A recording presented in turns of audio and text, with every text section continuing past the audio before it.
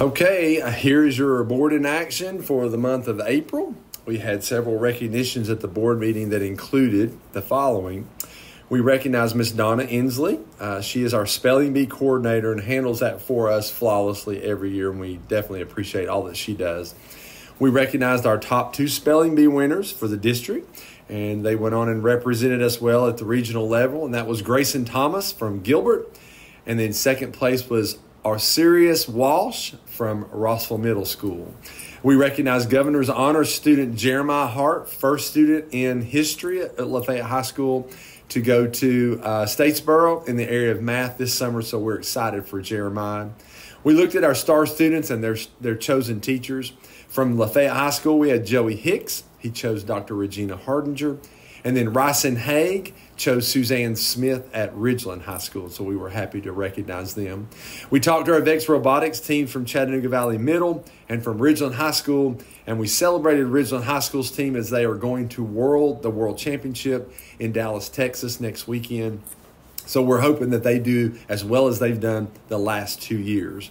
We also had a plethora of 4-H district project winners that were announced and celebrated, along with their VEX, RC, and IQ teams. They call them Dog Bites, and their accolades for this year. So it was a great time of recognizing our students and our teachers and the sponsors that help serve in those roles.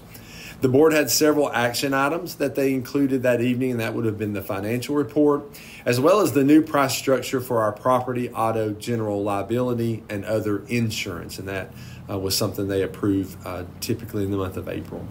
Consent action items included minutes from previous meetings, the instructional supply and the custodial supply bids for next school year, several school nutrition annual bids, which this is the time of year we get into a lot of annual bids coming up.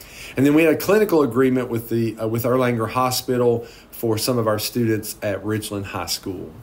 We discussed our strategic plan.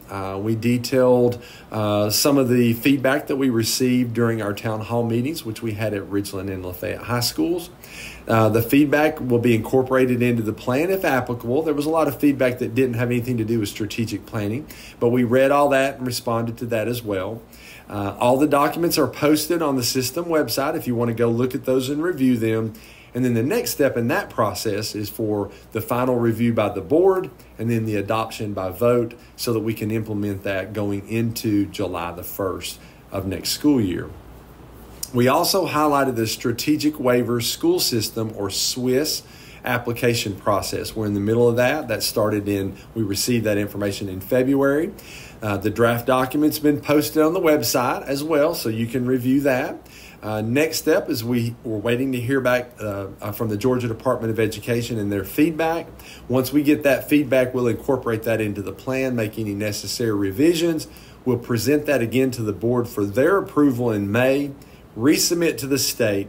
Then it goes on to the state board for their meeting in June and hopefully approval, and then we'll implement that July 1 as well. And so lots going on during the course of the month of April, and we're excited about what's going to be happening as we go forward next month. So this represents your board in action for the month of April 2024. Hope you have a great weekend.